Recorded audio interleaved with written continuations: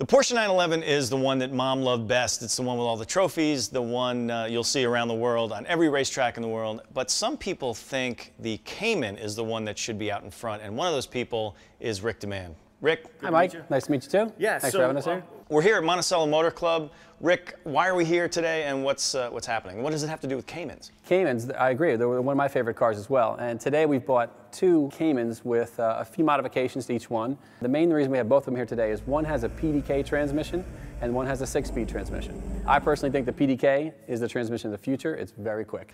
Now this does not look like a normal Cayman to me. No, Mike, this is not a normal Cayman. This is a Cayman that I believe should have been built. This is one that Porsche doesn't build. We build this car according to the Porsche Cup car specs. So in every right, it's a Cayman Cup car. So if you look at the front end of this car, we have a carbon fiber Cup car nose, and that's the Porsche GT3 Cup car we're speaking about. It has much more aerodynamic downforce than a standard Cayman nose. It has openings for better cooling, which we use to keep these cars cool. So this is a GT3 Cup car nose. That's correct. Grafted onto a Cayman. Grafted onto a Cayman, as well as the fenders, which are also carbon fiber, as well as some other bodywork. There's some special fitment to make these fit on a Cayman right, but they're done, and as you can see, it's a very attractive, good-looking front end there. Did the pieces line up, or did you have to do a lot of custom work down here? Mike, there's a bit of custom work involved in making these fenders fit on a Cayman. There's a few small dimensional differences between the Cayman fender and the 911 fender, but as you can see, we've handled that, and the fit is quite nice, and it looks like it's supposed to. It looks like it's original equipment. The nose and fender are carbon fiber, as well as this door. This is from the GT3 Cup car from Porsche Motorsport, which is also a beautiful carbon fiber inlay on the door itself. Extremely light. Maybe 3 pounds compared to a 50-pound door on the cars. That's a big difference. That's a huge difference. Now this particular car here has Porsche's 7-speed PDK transmission. We've done some modifications to make it stay cool. We've done some modifications to make it race-worthy. And this car is built as a race car with the PDK. I want to show you one feature of the PDK transmission, which is it has a paddle shifter. That's pretty cool. I mean, you've got the electronics coming in from here, right? And then and you got the actual paddles. Just actual paddles right on it. So shift up, you hit the right button. You hit shift down, you hit the left button. It's super fast and super fun. And that's kind of a new thing for a race car. I've only heard of 1 or 2 other in the country that have attempted to race PDK transmissions. I personally feel it's a far superior transmission to the 6-speed manual shift. It's lightning fast when it makes its shifts. So you're on the throttle the whole time. You never lose any acceleration time. It also downshifts beautifully. It matches the RPMs as good as or better than any professional race car driver that I've ever met. So it's very quick. It's very fast. It also has 7 speeds, which makes a little closer gearing than the 6-speed has. So it's a little better positioned in some spots on the track. And you can run it in auto mode and manual mode, just like a stock Cayman. Correct. You can put it in drive and let it do its thing. Porsche has programmed it with a Sport Plus mode that is extremely fast. It's designed like a race car, and they also have their standard mode, which allows you to drive it on the street and feels like a regular automatic transmission. So if you're just getting into track driving like here at Monticello, you can learn your shift points kind of from the algorithm a little bit? You can let it do its thing and then learn where it's supposed to shift, or you can, once you learn the areas, you can use the paddle to preemptively shift it up and shift it down so you're more in control of it. So how much of this is stock Cayman and how much of it is race car stuff that you did? I would say this car is about 60% stock Cayman. The platform and most of the shape and form and electronics and things like that are from the Cayman. We've taken a lot of the pieces from the 911 GTS and put into this Cayman. We've taken the 3.8 liter engine from the GTS. Oh, so the 3.8 liter 911 GTS motor's in there? That's correct. In the stock form, it's a 387 horsepower engine. We do some tuning and some other little bits to put in the Cayman here, which make 403 horsepower. That's plenty of horsepower for a mid-engine race car like this one. So when you drop the 911 motor in, do the electronics talk to each other, or is there custom stuff you have to do with that? Since the architecture of the Cayman 3.4 liter engine and the 911 3.8 liter engine are from the same family of generational electronics, we can adapt most of it to fit right away without any major changes. We do put the programming from the 3.8 liter Carrera engine into this to make it run properly. And it also, that's a very loud car in the background there. So it does integrate very well. We have to take some of the components that make it a Cayman engine and put them back on the 911 engine to fit in the Cayman chassis. So there's something sticking out of the back here.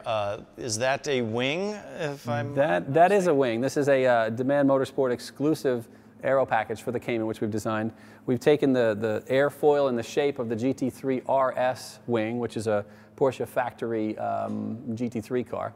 It's a beautiful wing. So we took the basic shape of it and adapted it to fit the Cayman body. And we've made these special uprights and this base to make them fit on this car. And aesthetically, it's very Porsche, and it's very effective on a race car and giving some downforce to the rear of the car. So basically, this is a GT3, a Cayman GT3. So if Porsche had built a GT3 Cup car that out of the Cayman platform, this would be it. What is it about the Cayman platform? Obviously, the engine is in the middle instead of hanging off the back. Is that really the thing, or is there other things about the platform that really make this an excellent I think choice? that's the main choice that would make this a better race car, simply because it's mid-engine design. The mid-engine design keeps the weight in the middle of the car, and most every Porsche prototype race car ever produced was a mid-engine car. So the mid-engine car is just superior in its handling ability. So the Cayman, being a mid-engine car, it just has a very natural, neutral balance to start with inherently.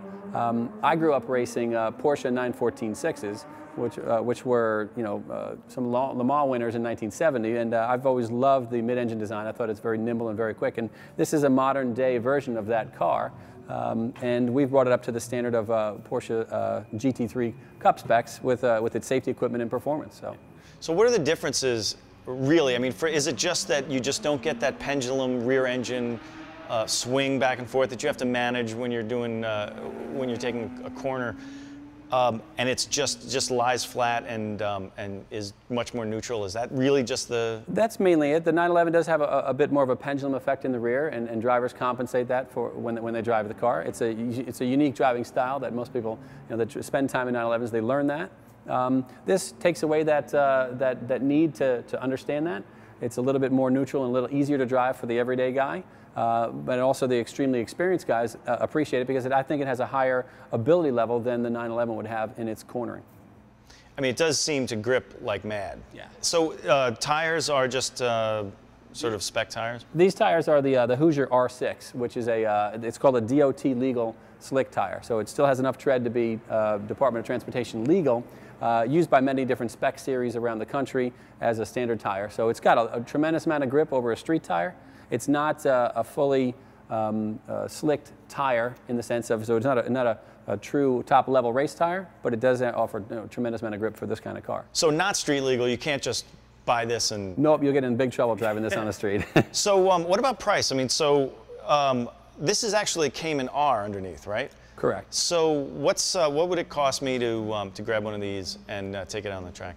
There's a big array of options that are added to this car. So if we had to put a price range on it from, say, this one here to this one, it would go from about $140,000 to $200,000. And of course, this one has the PDK transmission, and this one here has the 6-speed transmission. So let's talk about this one. This has the stock Cayman R bodywork on it. It's prepared exactly the same way as this car in the sense of the interior, the safety equipment, the 3.8-liter engine, the wing, the brakes, all the mechanicals are the same. The lightweight carbon body option is not on this car. So it is, it's a different car in the sense that it has a 6-speed transmission. That's one of the main reasons we're here today, is to compare these on the track. So tell me about today. Today we bought both of these here for the purpose of deciding which one is faster on the racetrack. There's a lot of conversation about whether the PDK is faster on a racetrack than a 6-speed.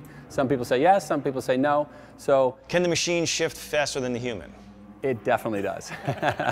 So today we're here to test that, and then to do that, we've brought along on loan from Rum Bum Racing, Nick Longhi, who's the 2012 Team GS champion in Grand Am. So Nick is here today to test both of these cars and decide which one is fastest. Perfect guy to try it out. Let's talk to Nick. Yeah, let's talk to him. Welcome, Nick. Hey. How are you today? Good. Hey. Mike? Well, I want to thank Rum Bum for allowing Nick to come up and spend the day with us here. Nick is 2012 Team GS champion in the Continental Tire Challenge.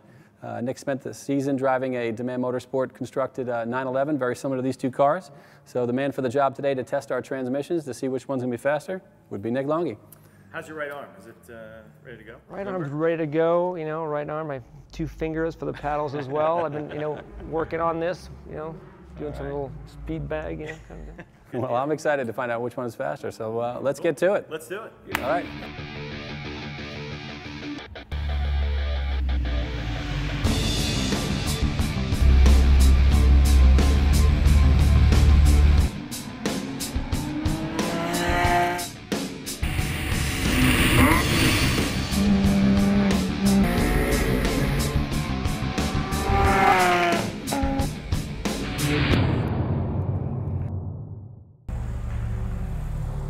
So what'd you think? I like it. It's a beautiful brand new race car. There's not much not to love. It's great. Works perfect. Nice. What was the lap time? 2:30.2. Fact of the matter is it's a very easy lap time to get to in that sense. The car is very accessible in terms of performance. There's a high level of performance without demanding a lot out of the driver. You can get in and go. Gives you the impression you can push harder without holding you back also. So it's got a very, very wide sort of envelope in terms of what you, how you can drive it and what you can get out of it. So pretty much perfect. So Nick, you've spent the season in a 911 GS car, which has a similar motor and similar transmission and similar componentry built by the same company. So how does that feel in comparison to the race car you spent the season in? The race car is a little bit edgier, a little bit tougher. It's a little more, you need more on the edge all the time. This, as I said, is just a more comfortable car. It's easier to get on top of. It's less manic, less frantic. So if our Mark was an enthusiast, more of a a track enthusiast, a high performance enthusiast, it'd be more hitting the mark there than a true full out blown out race car. For sure. How'd your driving style change between driving the 911 and driving this? I mean, did it change and you use different lines and stuff? Not really in terms of, it's got four tires and a steering wheel, pretty much the same thing you're trying to do. I would say that this, as I said, this car is just a little bit easier to get to the top of to get the most performance out of it. I use the word manic. Race cars tend to be manic, very fast, a lot going on. So it's a little bit edgier, a little bit harder to get your head into really doing that. It just demands a lot out of the driver to do that. They're more sort of on an edge. This car is a little bit easier from that standpoint. It's clearly not slow. It's a very fast car. But it's just more user-friendly, and it just feels great. I mean, I didn't want to stop. I want to keep going. Excellent. Well, let's go on to the PDK car and see if we can beat that time. We'll see what happens. All right.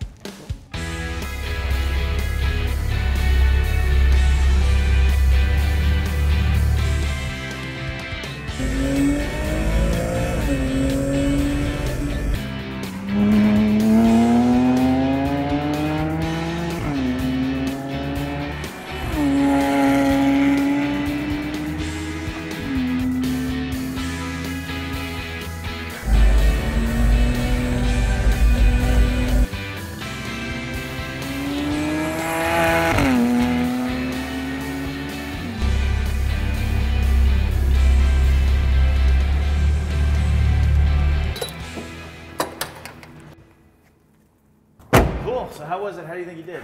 My gut tells me it's faster. 228.7. Believe that. That was nice. Yeah. Again, same thing as the other car.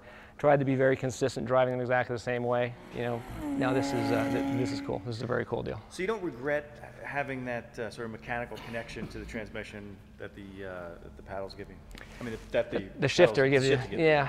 No, not because I would say if the paddle shift system were sort of not good, like some of the older ones, then yeah, for sure that would be an issue. For a driver who's got a little bit less experience, the gearbox is going to be, even if you're very good with the gearbox, heel-toe downshifting, braking, being on the limit of the braking is always a little bit difficult, and 8 times out of 10 you get it right, 2 times out of 10 you won't. There's a couple of tenths right there.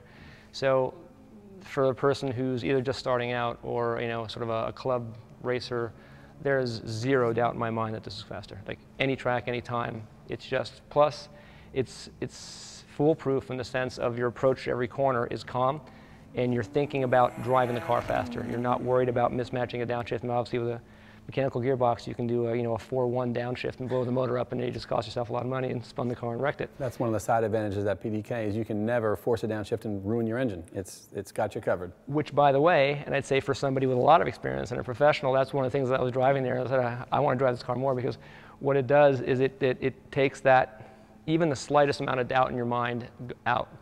A professional driver is coming up to a corner, sometimes you're cornering, braking, turning, right as you're downshifting, as you're turning in, the car sliding. You're going to get it right a lot of the times, but sometimes there's a little bit of doubt in your mind, or you're just kind of moving a little bit on the brake pedal, and it's going to happen. And it's not seconds for that professional driver at that moment.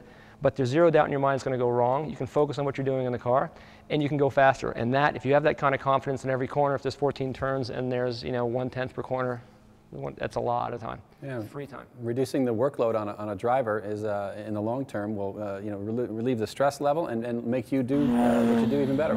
It allows you to focus on one thing at a time, maximize your braking, maximize the line, maximizing the speed and balance of the car in a corner, which is, it's just free time. And there's no reason, there's no downside to it, nothing but upside. Great.